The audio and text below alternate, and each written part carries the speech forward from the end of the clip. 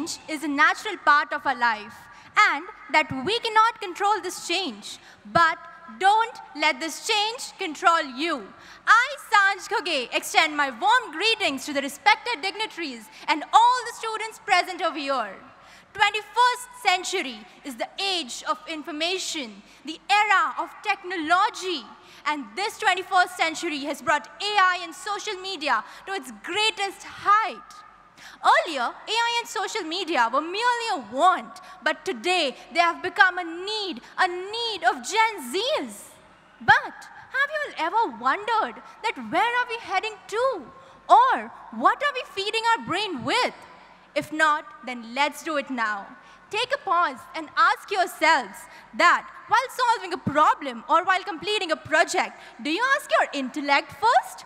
Or is it easier to ask AI in just one single click?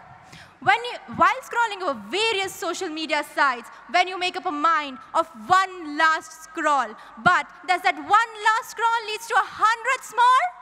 If yes, then congratulations, my dear friends. We have dug a pitfall for ourselves.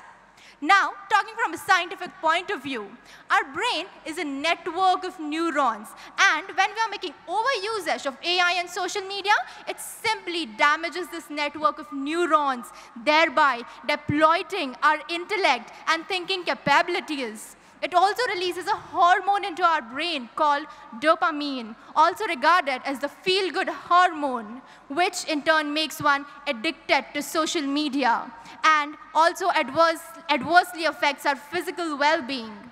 But by practicing mindfulness meditation on a regular basis, we can create a fine balance between the usage of AI and social media and our mental well-being, thereby making it a win-win situation for all of us.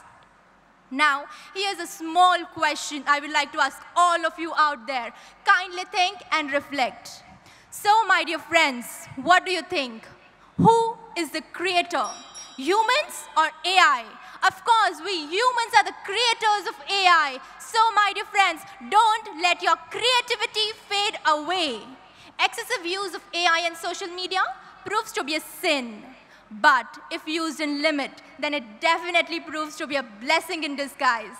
So, my dear friends, the choice is yours, whether to make AI and social media a sin or a blessing. Thank you.